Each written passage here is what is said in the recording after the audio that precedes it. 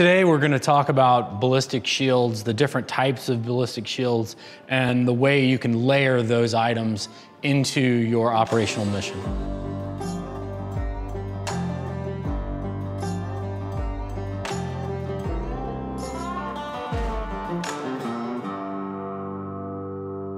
Hello, my name is James Ergas. I'm the CEO of B4DI. We're here today to talk about the relationship between Kontek, Armor Express, and some of the other companies that we partner with to build solutions to increase the safety and capability of our law enforcement and military customers.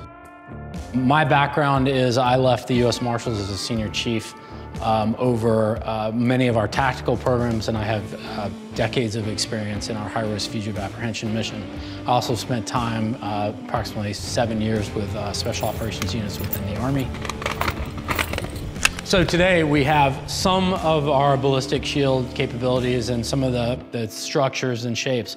When you think of shields, oftentimes you are familiar with the movies and television shows where there's a big shield and people are shooting it and there's spark coming off of it, and that's not the way shields really work in real life.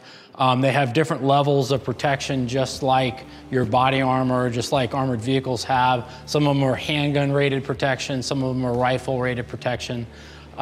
This also speaks to the different sizes of shields. You're going to have team shields, which are larger shields, which are going to protect the operator as well as many of the team members. And then you have smaller, more agile individual shields that will protect the individual user.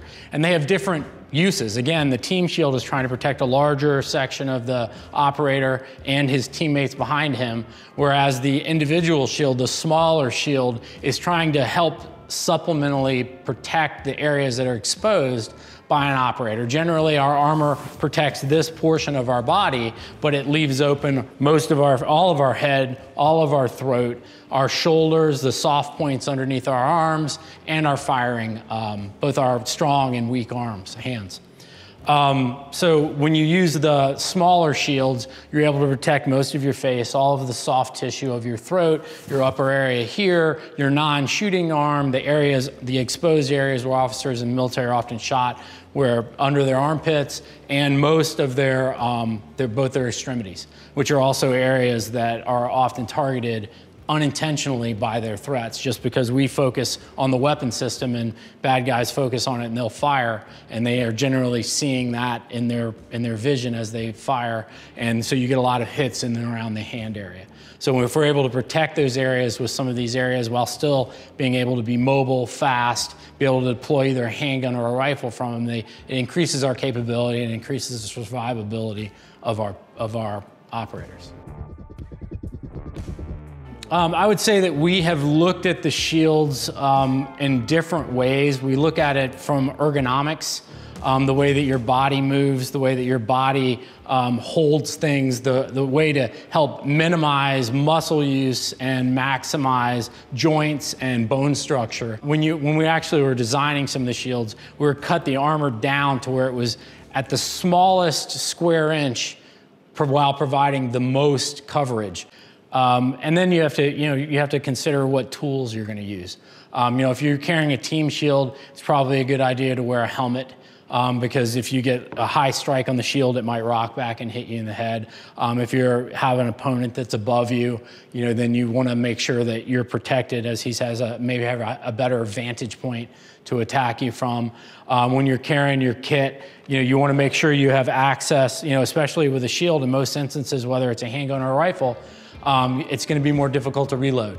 While you may be able to shoot and move as quickly, especially with the individual shields, your reload times are going to be different. So ensuring that when you're setting your kit up, you have the ability to get to whatever tools you need to reload or manage a malfunction with either hand. So tools like, one instance is there's a tool, a backplate from a company called B4DI Tactical, that allows you to place your reloads in the same angle that you have your handgun. So when your reloads with a one-handed reload with a handgun are faster.